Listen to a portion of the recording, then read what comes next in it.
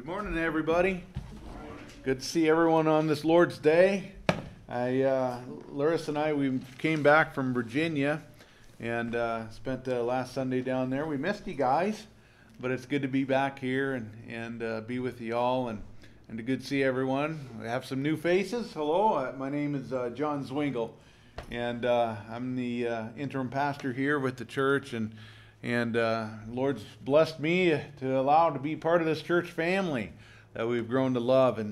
And as we take our Bibles, we're going to be going to Philippians chapter 1 as we continue on through the book of Philippians. We'll do the expository preaching verse by verse at a time and digging the truths of God's Word for our very lives. And so that we can be drawn closer into and be conformed into the image of our Son, or of our Savior, the Lord Jesus Christ.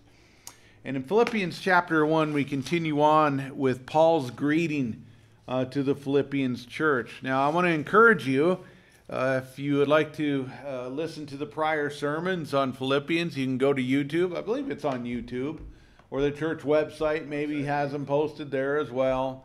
And you can start off in verse 1. And there's a few other sermons before then. But we're going to make our way, Lord willing, through the entire book of Philippians. And I don't know about you, but I've been blessed by it, just for the study of it, and to learn these truths from God's Word. And so we'll be in chapter 1, starting in verse 1, and that is not going to be our main text. Our main text will be found in verses 7 and 8. But let's read verses 1 and go from there. The Apostle Paul writes, Paul and Timothy, servants of Christ Jesus, to all the saints in Christ Jesus who are at Philippi with overseers and deacons, grace to you and peace from God our Father and the Lord Jesus Christ.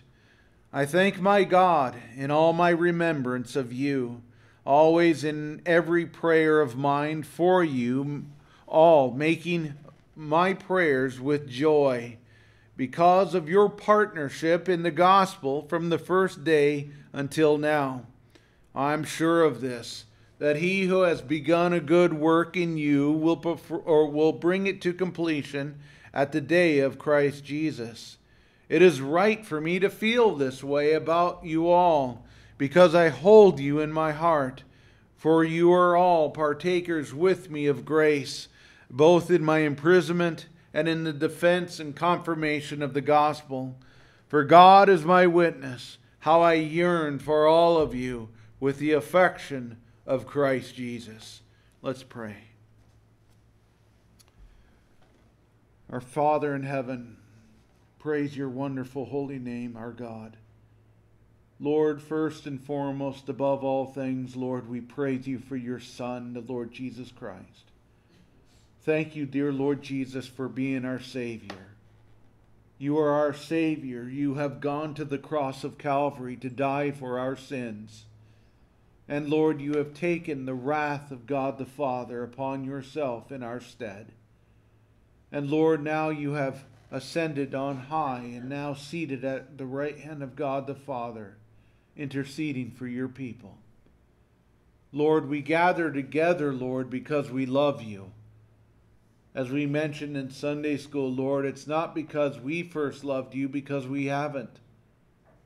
It is because you first have loved us by giving your Son for us.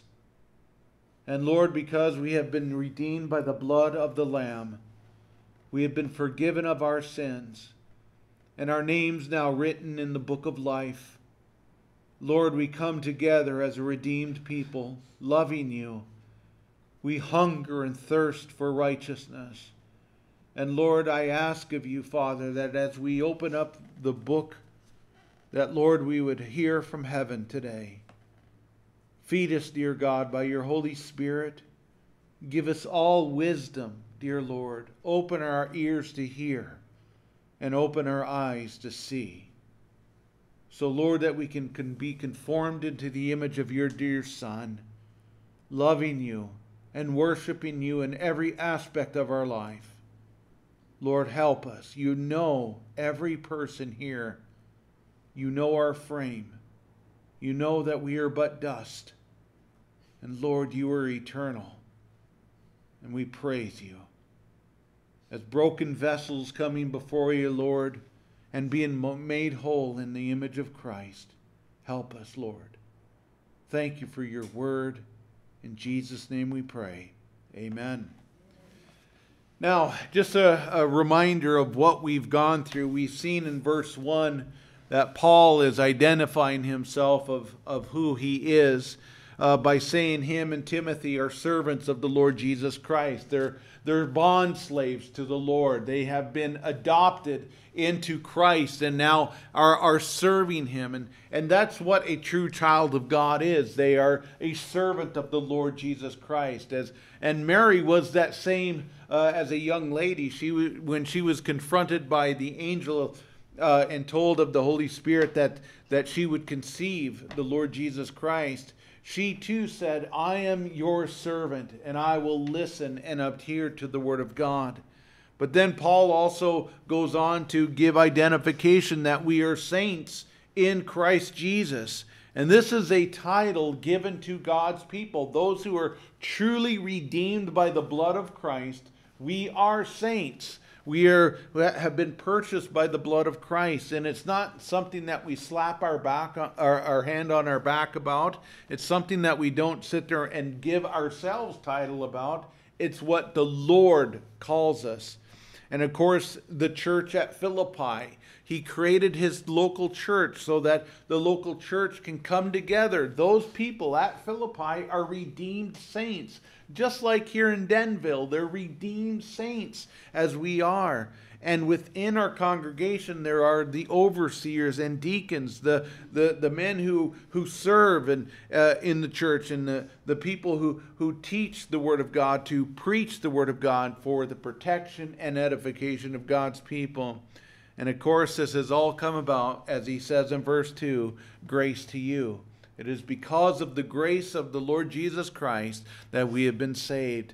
And of course, once we have the grace of God and his salvation, we also now have peace with God. And this is Paul's short introduction, but he doesn't stop there.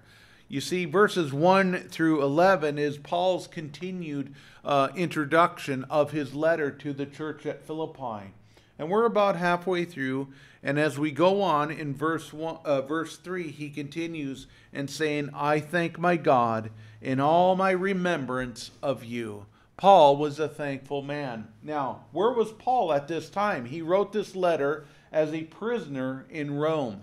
He had been preaching the gospel there, and as a result, he suffered persecution for his preaching of Christ and was thrown in prison. And when he was told of the state of the Philippians, he remembers to write them and say, I thank God, I remember you, and I thank God for you. Now, Paul was the evangelist who went to Philippi on his second missionary trip. The Philippian church is the first church in Europe to be created.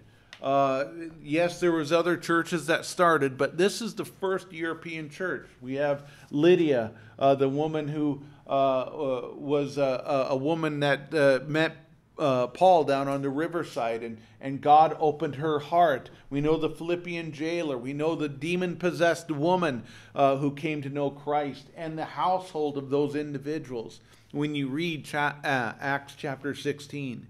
So we see that Paul does remember these people, and they're very much in his heart. And he says in verse 4, always in every prayer of mine for you, all making my prayer with joy. And that is the theme of Philippians. It's the letter of joy. Paul's remembrance of this church was a joyous remembrance.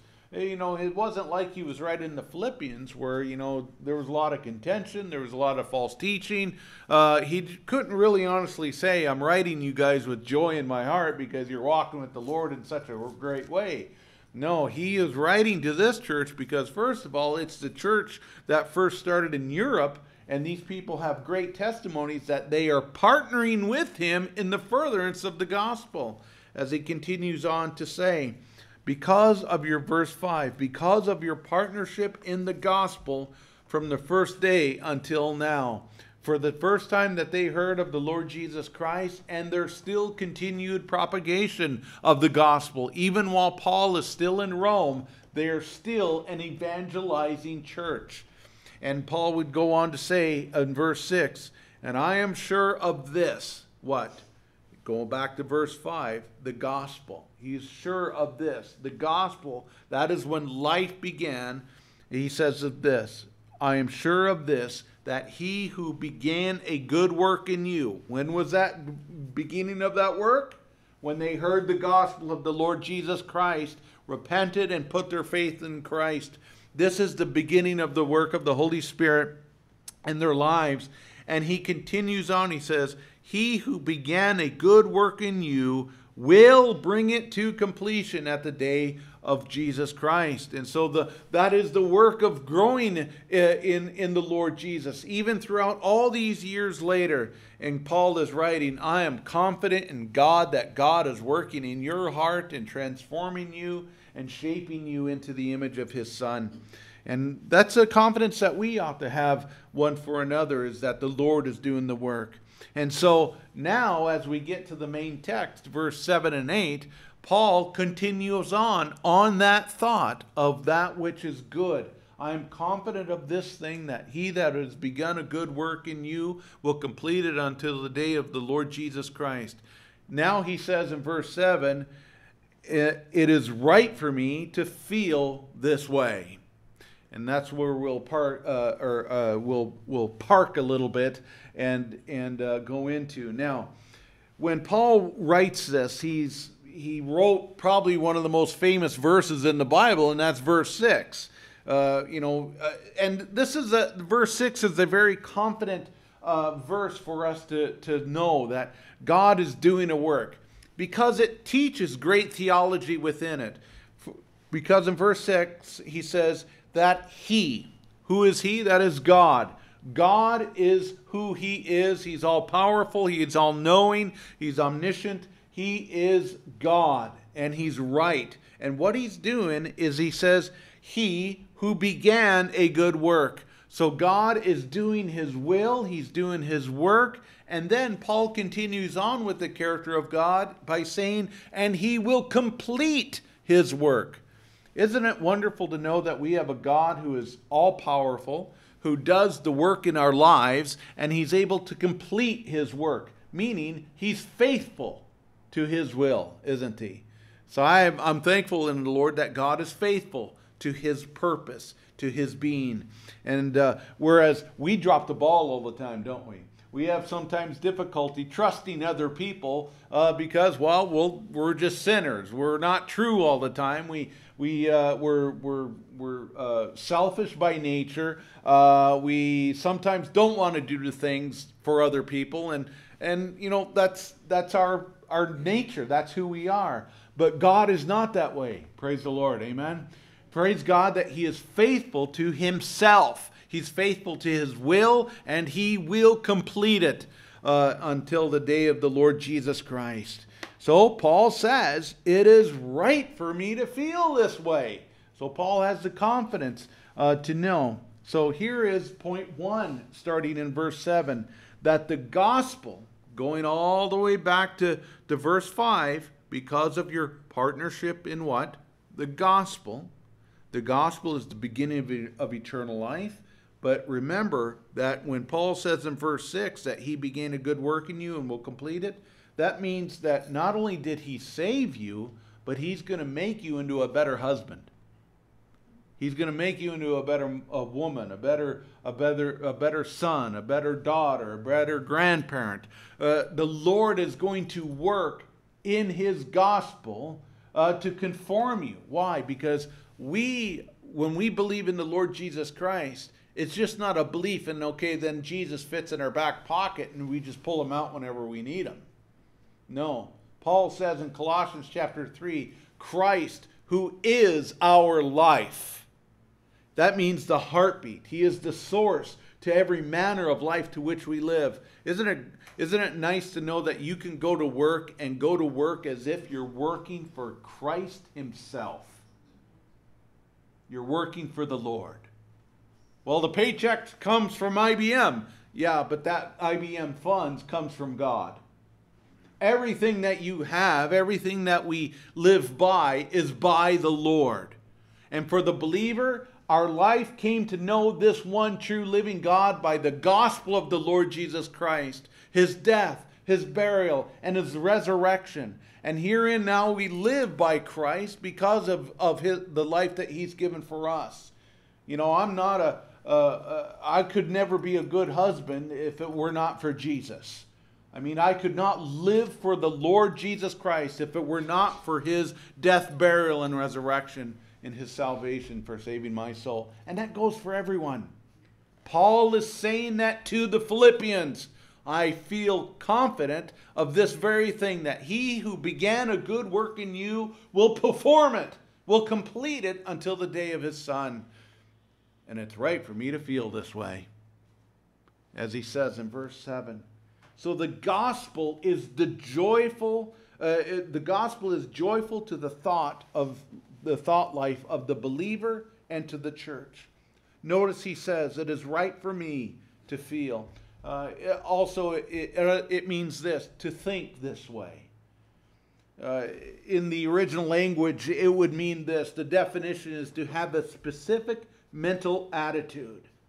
And this attitude was joyful because of God working in others. And the Apostle Paul rejoiced knowing that God is working in others. Now, are you thankful that the Lord has helped you? Are you thankful, first of all, for Jesus Christ? And see, that's the sum of life at all. You know, like in Sunday school, we talked about, well, we want to start evangelizing. We want to help other people. We must remember Christ in all things. Remember him. He is the source and he is the life. And he is the one who's able to give us the strength and the power to continue on by the Holy Spirit. And Paul is encouraging these brothers by saying, it's right for me to feel this way it's right for me to think this. That he, God, is doing a work in your very life while I'm in prison. I still think it's a great thing. Could the Philippian church think that about Paul? And we'll look at that in a moment, and I believe they very much do. So, do you hold others in your heart as Paul would write? You see that Paul holds them in his heart in verse 7. It is right for me to feel this way because I hold you in my heart. That holding is just something that is being when you hug somebody, you're embracing them. It's not just holding it like you hold I'm holding my glasses like this. No, the holding to which he is mean is an embracing, taking into and cherishing. And he says, and I hold you in my heart. And this is an expression of the inwards of Paul. Hey, so close to me. Do you hold people in your heart? As a church should hold one another. I know that some churches can get so big that maybe you don't know other people. Well, we ought to get to know one another. Because we can get cliquish. We can get in our little cliquey groups and not really expand outward from that. It happens. It's our nature that we do it that way. But the Lord was never that way, was he? He went out amongst sinners, didn't he? He was a friend of sinners. Never sinned. He can't. He's God. But yet he came to save sinners. Paul says, and I am the utmost of all of them. Well, that's where I kind of argue with Paul a little bit. And brother, I'm in competition with you there. Well, we see that Paul is writing to them from prison, and he says, I hold you in my heart. I am embracing you, and I am thankful for God, what he is doing to you, and it's right for me to think this way. And what does that say for us as a church? For one another is that if there are certain people who are maybe we don't know well or we don't understand, whatever it is our responsibility to move into the heart attitude to what Paul had. for those people at the Philippian church is for us to embrace one another so much that it's in our heart. So when someone is in your heart, the remembrance of them brings joy. Well, in that remembrance of them is also a time of when they hurt, what are we doing? We're also going to help them in that need as well, aren't we? And Paul exemplified that quite well, but the utmost exemplary attitude is the Lord Jesus Christ himself. And of course, when we read, he says, let's continue on. He says, it is right for me to feel this way because I hold you in my heart. And then he goes on and he says, for you are all partakers with me of grace. So when we are all partakers of grace, they both knew, that is the Philippian church and Paul, they both knew that they have been saved by the grace of God. My dear friends, I want to ask you, do you know what grace is? Grace is, well, the biblical term of grace would be the unmerited favor of God toward you. The unmerited favor, meaning you had nothing to do with it. God has found favor with you in spite of you, but it's because of his Son, the Lord Jesus Christ. For by grace are you saved through faith. And so I like the psalm that to understand what grace is and know that it is unmerited favor of God towards men. Please understand that grace is the source, or the source of grace is from God. As it says in Psalm 84:11, for the Lord God is a sun and shield. The Lord bestows favor and honor. No good thing does he withhold from those who walk uprightly. So we see that the Lord bestows favor and honor. This is his grace upon those, and he says he does not withhold the goodness of him upon those who walk with him. Grace is of God, and also the Bible says that it came by the Lord Jesus Christ. Listen to these verses. For the law in John 1:17, for the law was given through Moses, grace and truth came through Jesus Christ. Paul would write to the Romans, but the free gift is not like the trespass.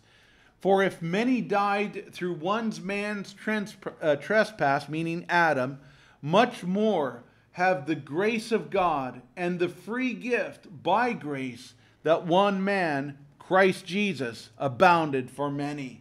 So we see that though man dies in their sin because of Adam, we yet are given grace and the gift of eternal life through Jesus Christ our Lord.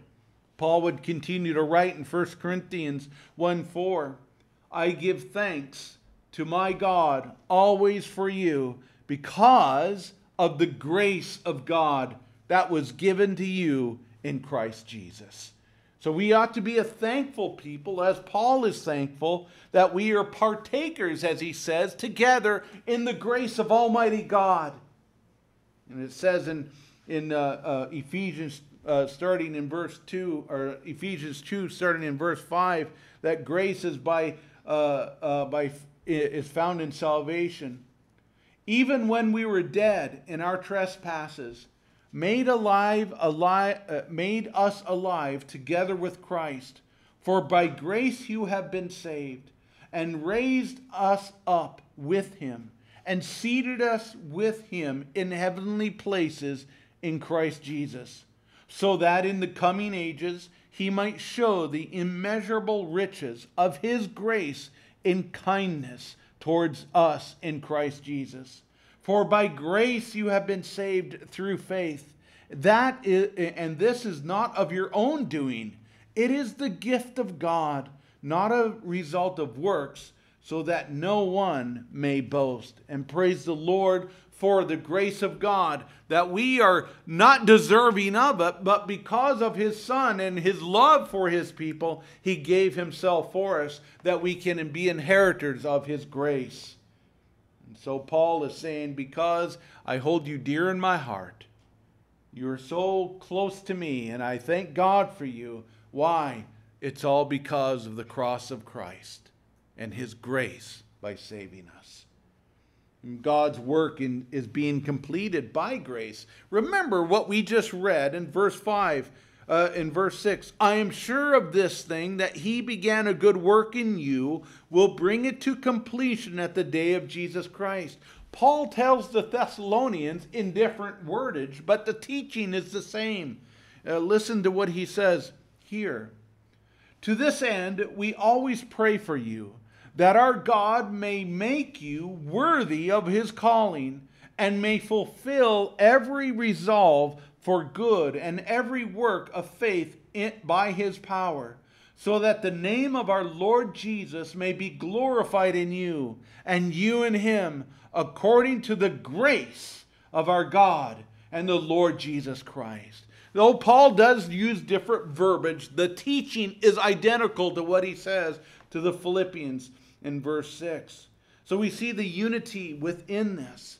Grace is God working, and God's working is completed by his grace. Grace is necessary for the believer to serve God. We need the grace of God enabled to serve him, don't we? We need his wisdom, we need his power, we need the Lord completely, all of him, and we need his grace. Listen to Hebrews chapter 12, verse 28. Therefore, let us be grateful for receiving a kingdom that cannot be shaken, and thus let us offer to God acceptable worship with reverence and awe. That's a grace that we have been received, that now we are able to worship him. We're able to worship him in spirit and in truth with reverence and awe. And we have been inherited a kingdom that cannot be shaken. And of course, it's only by the grace of God that we are able to worship him in spirit and in truth. But now as we move on in verse 7 to the later half, he says, let's read the verse part again. For it is right for me to feel this way about you all, because I hold you in my heart. For you are all partakers of me of grace, both in my imprisonment and in the defense and confirmation of the gospel. Now this is an interesting statement. Paul mentions his imprisonment. Now when we think of prisoners, we think of people, men and women, who are locked up for a reason. Well, Paul was an innocent man. He was an innocent man. He broke no law. The only thing that he was guilty of was preaching the gospel of the Lord Jesus Christ. And the law, or the gospel, is an offense to man. And man can't stand to be heard that they are sinners and they are needing salvation in the Lord Jesus Christ. And Paul is in prison at this time. Notice that he says imprisonment. Now society looks down on prisoners. When we think about that, I had a prison ministry when I was living up in Vermont. We had a prison ministry, and we visited the men in that prison, and they all are accused of committing all different types of crimes. And you could feel that there was a sense of tension in the air when you go in there. But there was one thing that would bring peace to that congregation, or that meeting of men in there, is that when we began to bring the word of God, God began to calm their hearts.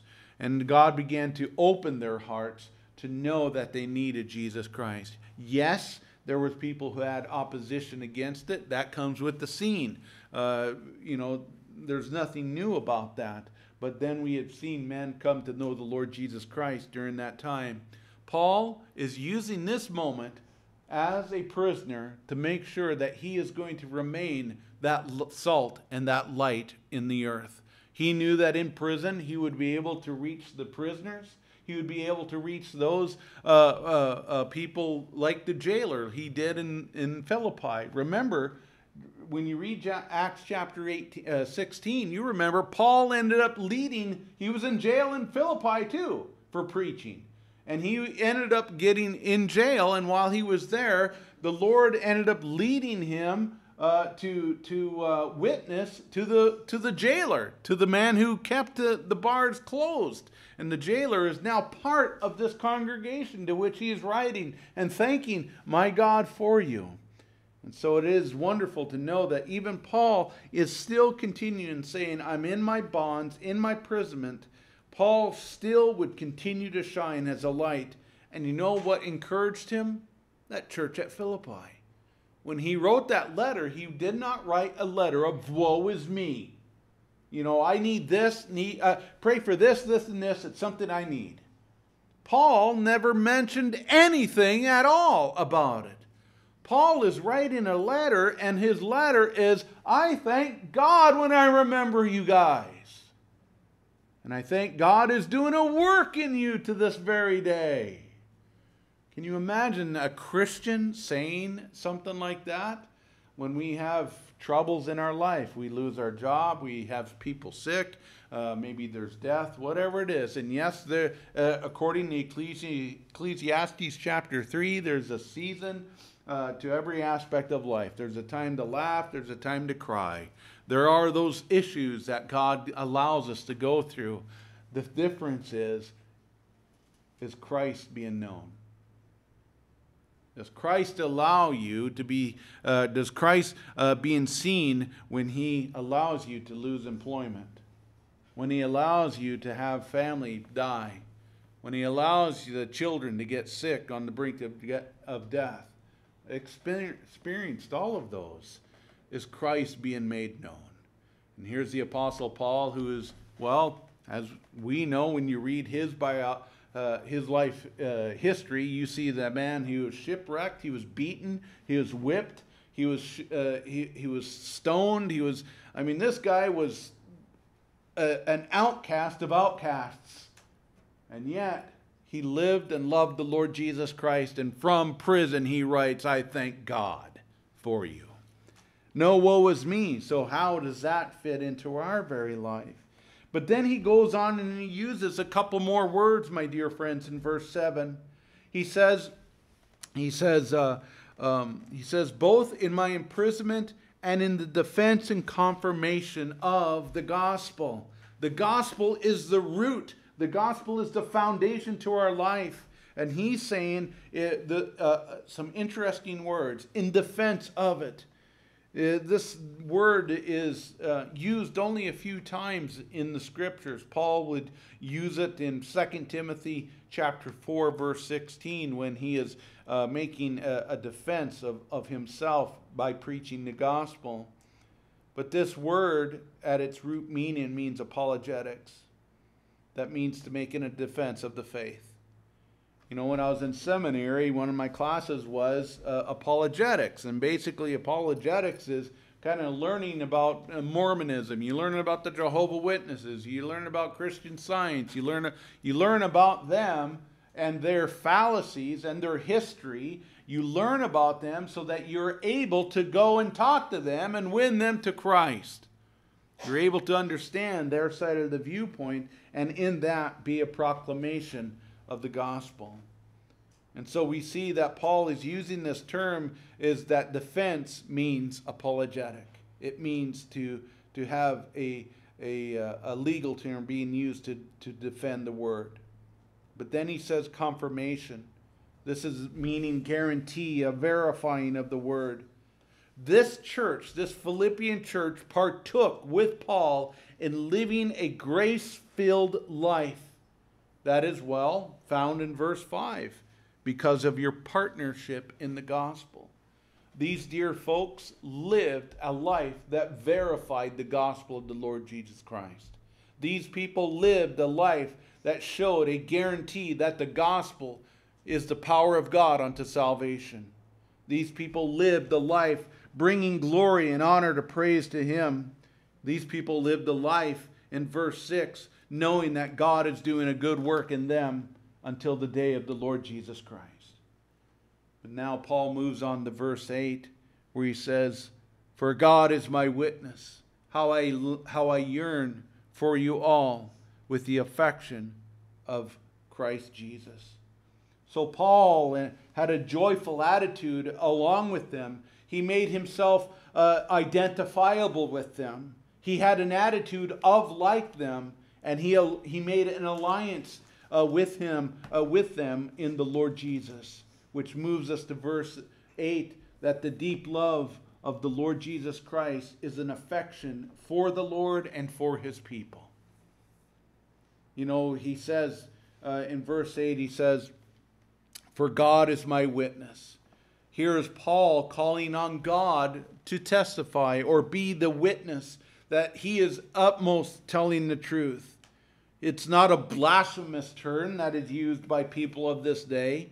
It's not using God's name in vain.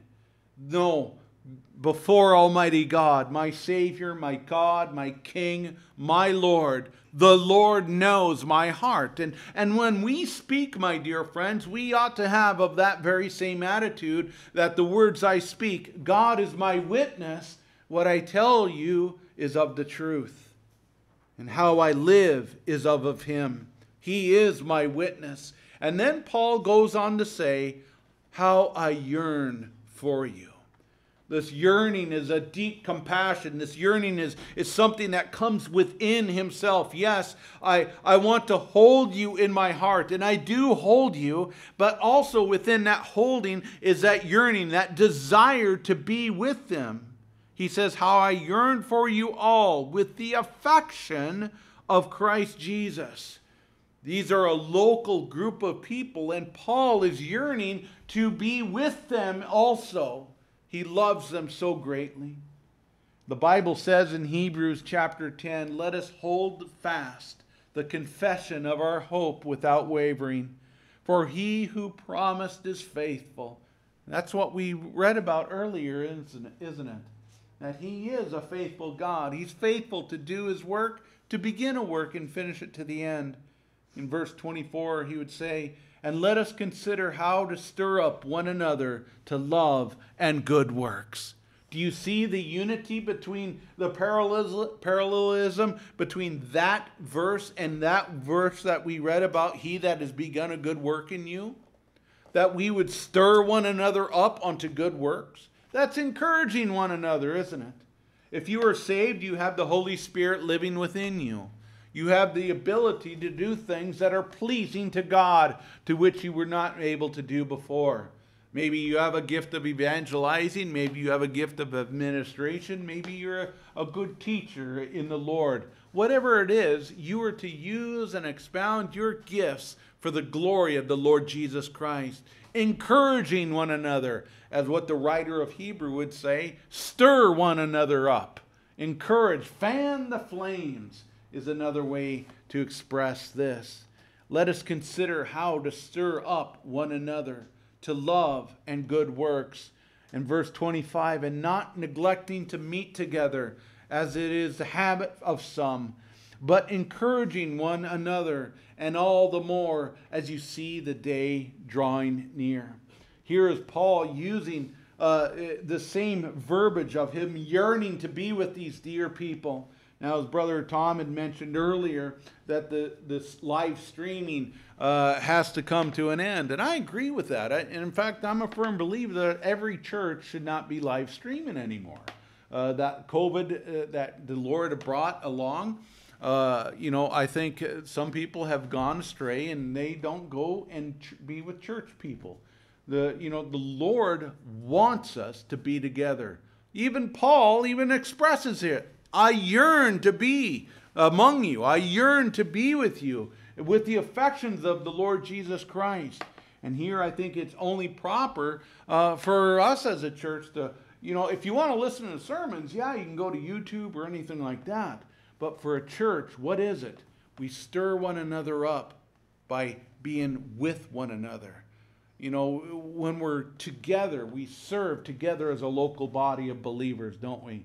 And this is what Paul is saying in this text, that God began a good work in you in Philippi. He saved you. You're now propagators of the gospel because you now live in the gospel. And now that you live in his gospel, he's able to conform you and to sanctify you into Lord Jesus Christ day by day by submitting yourself unto the word of God. And here Paul is now writing. He says, man, when I think of you, I thank God for every second of you and every ounce of you. Why? Because of Christ. Because of who he is. For God is my witness, he says.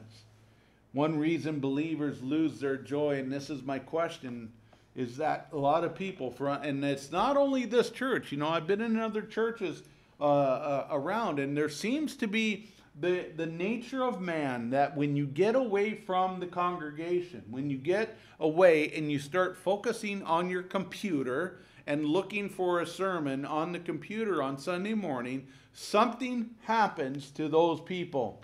Now, you miss out on the congregation, you miss out on the fellowship, you miss out on the handshakes and the neck hugs, and you miss out on the special times of having personal prayer with one another. There is a very vast difference between electronic and actually physically being with one another. And one reason why I believe believers lose their joy is that they become more focused on circumstances. You become dissatisfied with life. Well, I think COVID had something to do with that.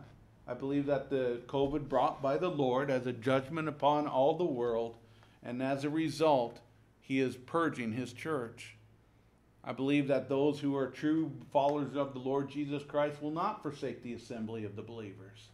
And that's what we just read in Hebrews 25. Do not neglect to meet together, so that when the congregation agrees that we're going to meet every Lord's Day, we will make our desire to make sure that all things, whatever circumstances that we live in, with a job or without a job, we will be with our brothers and sisters in the Lord Jesus Christ. And this is something that Paul yearned for these people. I yearn to be with you in the Lord. And so we see that people lose their joy. I'm convinced of it, that those that lose their joy in the Lord is because of their focus on circumstances that may arise. Unhappy with physical or mental capabilities, opportunities lost, with an attitude of I deserve what is always best, but now I guess I lose out.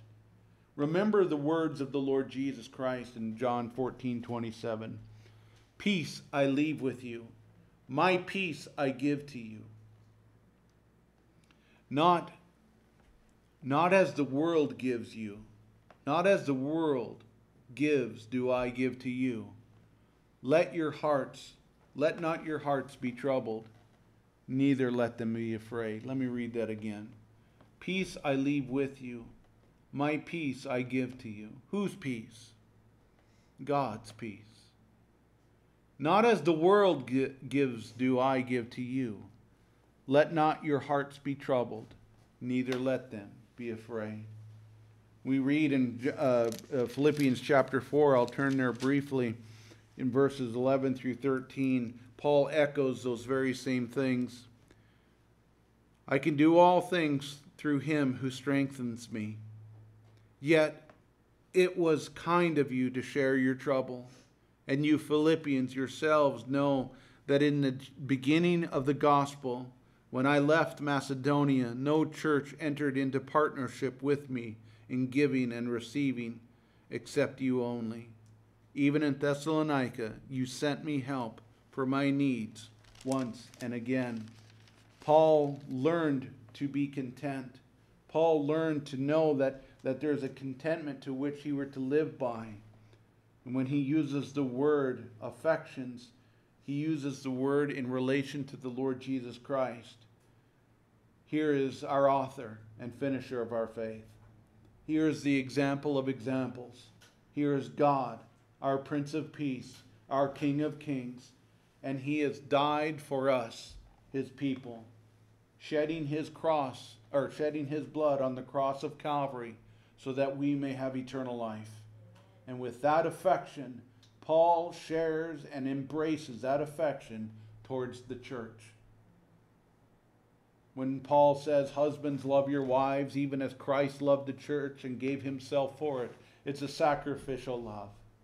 It's not by selfish ambition whatsoever.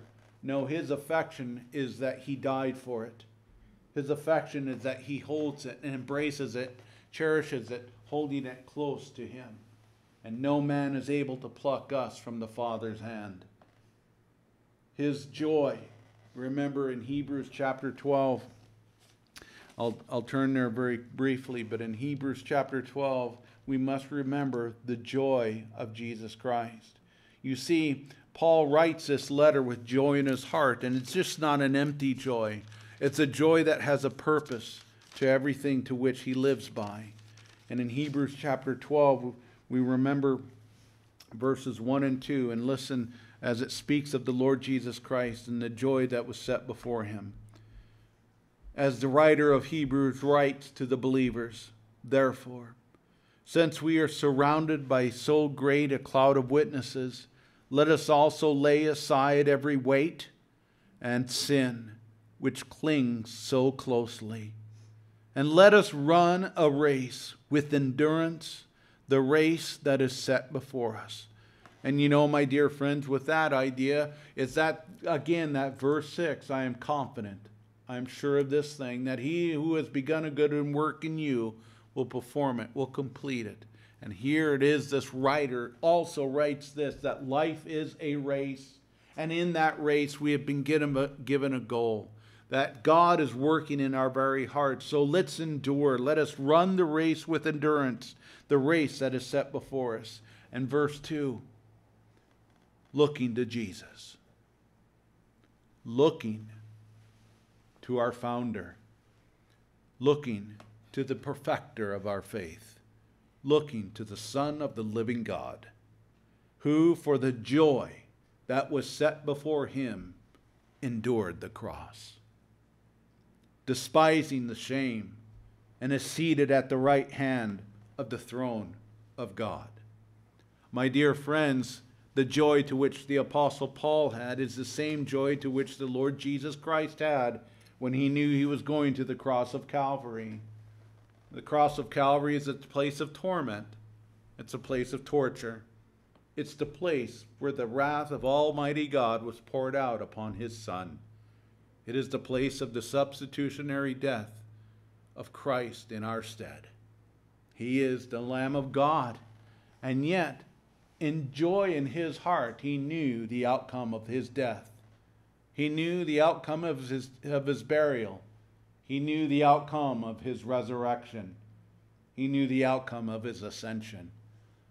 And my dear friends, we could stand here today and say, I thank the Lord for the joy that was set before him, enduring the cross for me. Paul yearned for the church. He embraced it and held it dearly close to him because he remembered it's founded upon the gospel of Christ. And where the gospel of Christ is the beginning of eternal life. We as a church family always must look to Jesus, our author and our finisher of our faith. And so that we can be confident and say it is a good thing and it is the right thing for me to think that God is not only working in my heart to be a better man and better woman and better employee or employer, a better mom, better dad, better child. It's all Jesus in my life. He is my life. And it is right for me to think that. I hold you in my heart, and I embrace you, and I yearn to be with you. You want to be in the fellowship of God's people, you come to church when we gather. We don't forsake it. Why? We yearn for it. We hunger for it because Christ yearns for his people. He wants us to fellowship. He wants us to gather together, to stir one another up onto good works, to bring honor and glory and praise to him and to him alone. Praise be to the Lord Jesus Christ this day. Let's pray. Father, we thank you, Lord, for your word this morning. I thank you, dear God, for the listeners of your word, for all the souls that are here today, O God. I pray that your Holy Spirit has spoken and is continuing to speak. Lord, that even when we leave this building, your Holy Spirit continues to work in our heart.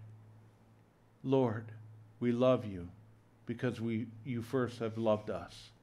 and giving yourself for us. Praise you, our God and King. In Jesus' name, amen.